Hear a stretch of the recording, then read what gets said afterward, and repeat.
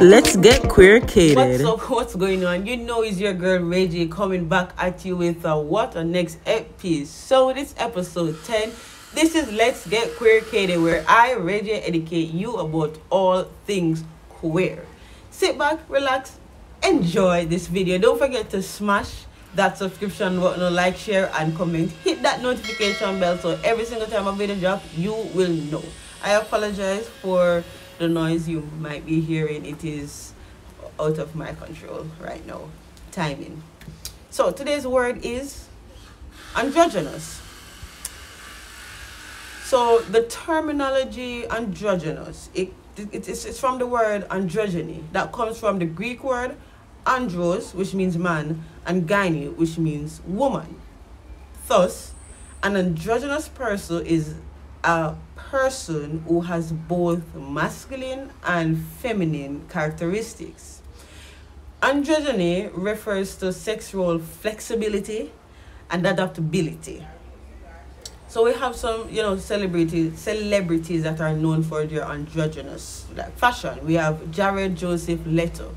He stated that we are in an interesting time right now where people are exploring all kinds of ideas of identity, not just masculinity or femininity. For myself, I have never had a specific idea of masculinity.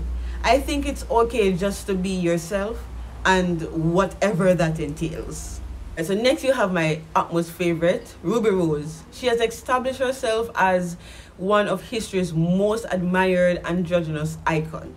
She was on the radar back in 2014 with a video called Break Free, a short, beautiful film she created to challenge the gender spectrum. If you guys do not know what I'm talking about, you got to check it out. Like, you have to. She said, I've always been a tomboy and been gender fluid. I have days where I dress more feminine, and then there are days where I dress more masculine. I am allowing myself to dress how I want based on my own identity, not based on how people want or think I should dress. That has made me happy and true to myself and confident. With this, I can 100% agree, because I have my time when I put on my makeup and put on dress and heels, and then there are times when I am 100% masculine. So that resonates with me a lot. Dressing in an androgynous way, mixing up the masculine and the feminine, blurring those boundaries, I'm cool with that.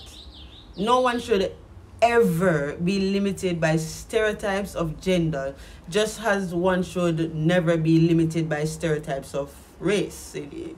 It's one and the same. You understand? So if you enjoyed this video, if you learned something new, drop your comments down below. Make sure to hit that subscription button, like, share, and tune in tomorrow for a new terminology. Again, if you have not checked out Break Free video from Ruby Rose, you guys need to check it out. I'll probably just place a link into the description box below. The first time I watched it, it brought tears to my eyes. So, tune in tomorrow for the next episode. Thank you so much for watching.